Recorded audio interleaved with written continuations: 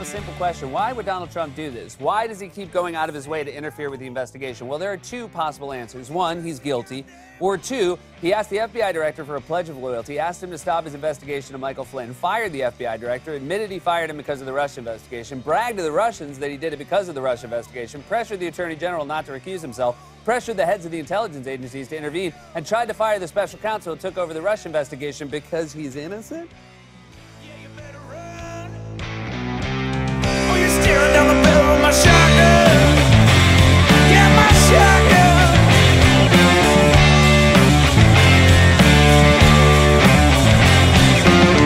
I'm gonna call you out, 'cause you ain't what you claim to be. Steal from the people of this land. The time is done for being sorry. Hello, humans. Welcome back to the Quote of the Day Slackline broadcast. You are listening to The Boss. The boss is coming. That's a made-up dumb fairy tale name, you. It is Tuesday, January 30th. Getting to the end of January here. Hopefully, everybody has kept their resolutions if they made them. That was Seth Meyers bringing us into the show. From his episode last night, chatting about the ongoing obstruction investigations into Donald Trump. That combines with our quote today, brought to us today by Smug Wipes. Wipe that shit-eating grin right off your face with Smug Wipes when you have been caught in the act of being a douchebag and can do nothing but smile your way through it. Look to Smug Wipes to wipe that shit-eating grin right off your face. And they bring us our quote today from one great douchebag, Sean Hannity. Yeah, maybe Donald Trump wanted to fire the special counsel for conflict. Does he not have the right to raise those questions? You know, we'll deal with this tomorrow night. Sean Hannity. That is quote-unquote news correspondent that decided to skip what is major news about a president of the United States wanting to fire special counsel for the second time, someone who is investigating him and his obstruction personally.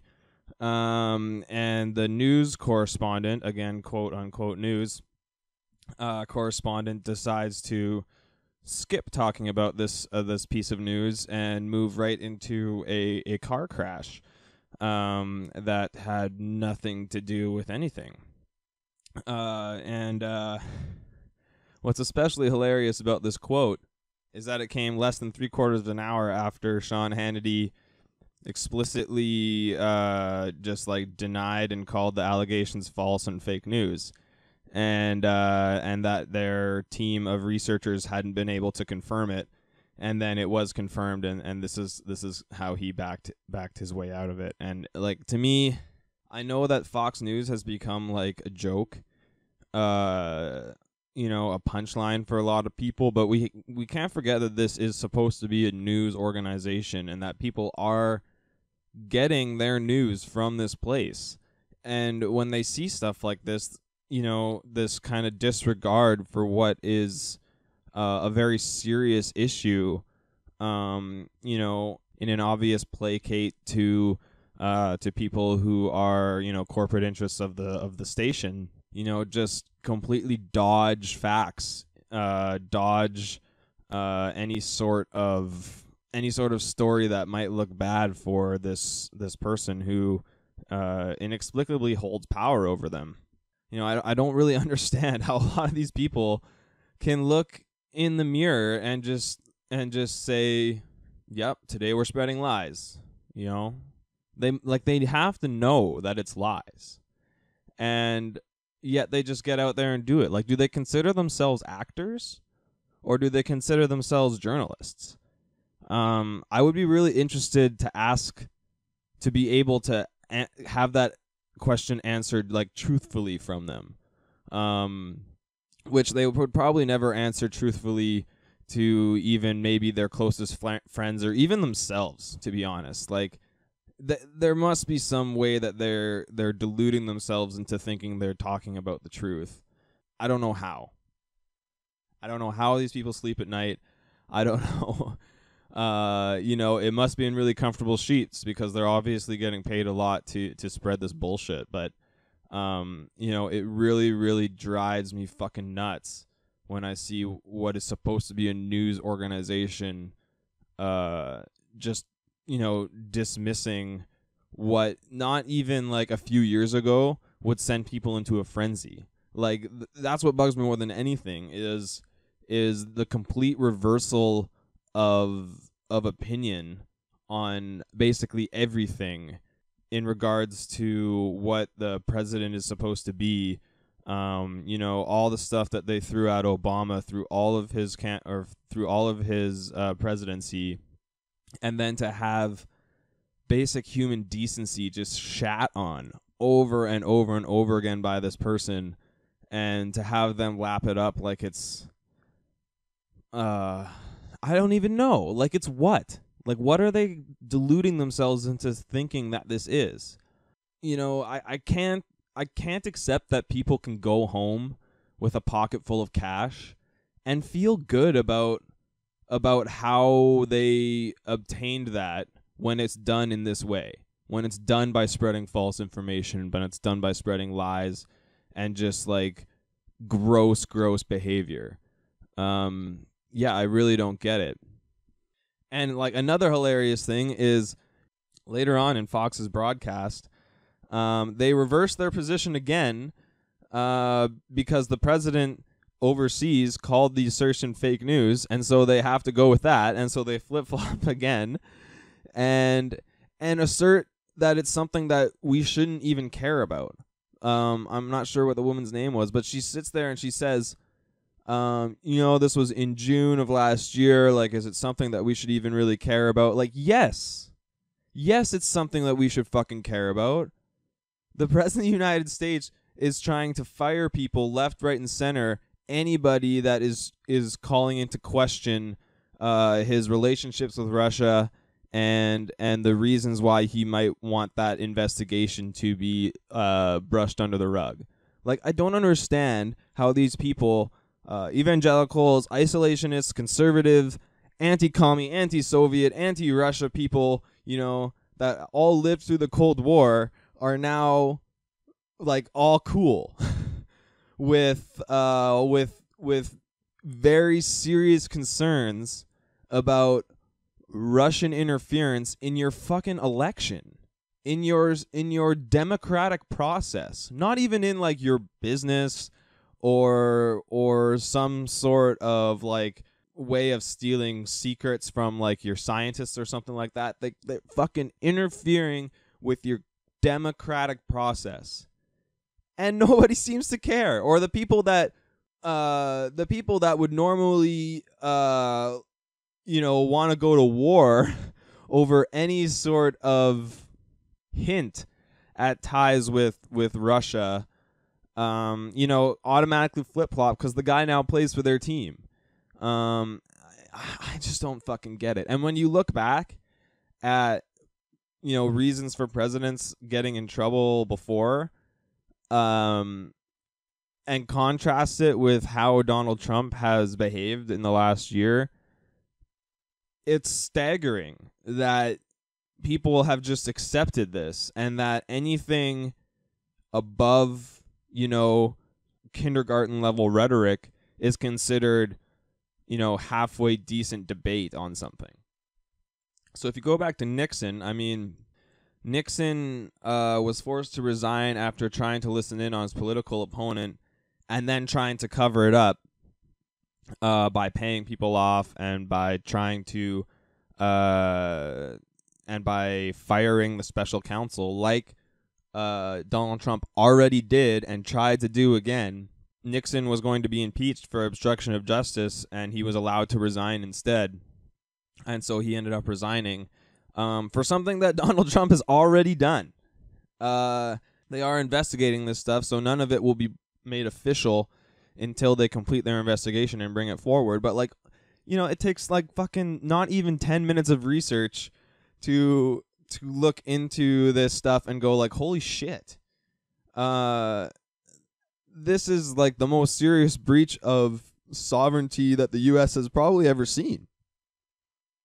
And then you compare it to the most famous enemy of Donald Trump, the Clintons, and specifically Bill Clinton, and what happened with his potential impeachment. He was voted to be impeached because he lied to a justice official about having an affair with a House staffer. He was acquitted, and he served out the rest of his presidency, but like, let's frame that again. Articles of impeachment were filed for Bill Clinton because he lied about having sex with a staff member at the White House. That's why he was voted to be impeached. I'm not saying that's good, but Donald Trump has been shown to have done these things and have done multiple terrible things and has said multiple terrible things, all of which could be considered worse than what Bill Clinton had done. And still, like, people are looking at him like he's some fucking deity. When he's doing things that fly in the face of everything that they stand for. Like, how can an evangelical or even any sort of Christian person look at Donald Trump and think seriously that he's never had a drink in his life? And think seriously that he that he knows anything, could recite anything from the Bible if you asked him to, and think seriously that he goes to church at all regularly, or think seriously that he's never done any drugs or anything like that, or think seriously that he is in any way, shape, or form to be associated with your religion. Like, I don't understand how these people want to support this person. Again, like, why? Why?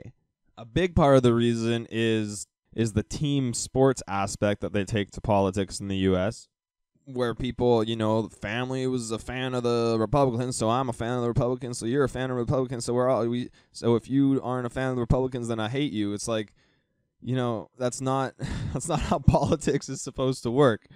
It's not how governance is supposed to work. Governance is supposed to be a collaboration, not a competition between two teams. And the other reason, stop me if you're shocked, money. I mean, obviously, all these corporate donors getting Donald Trump into the presidency and now asking for favors back and getting those favors back. And again, greed becomes a major issue in the functioning of our planet.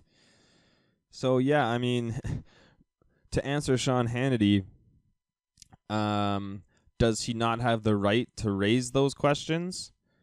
Questions about what is apparently Mueller's bias for upping his golf fees at Trump's club. Like, you can't be fucking serious.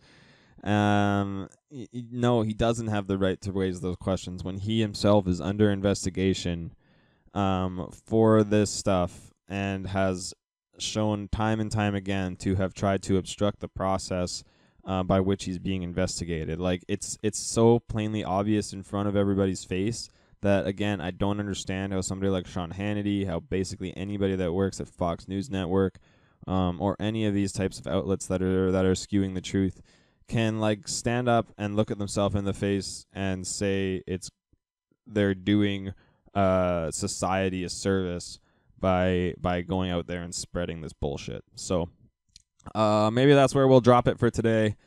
That quote again is from Sean Hannity from his show yesterday, after discovering that his research team had corroborated that Donald Trump had tried to fire Robert Mueller for as special counsel for the investigation of his obstruction of justice. Yeah, maybe Donald Trump wanted to fire the special counsel for conflict. Does he not have the right to raise those questions? We'll deal with this tomorrow night.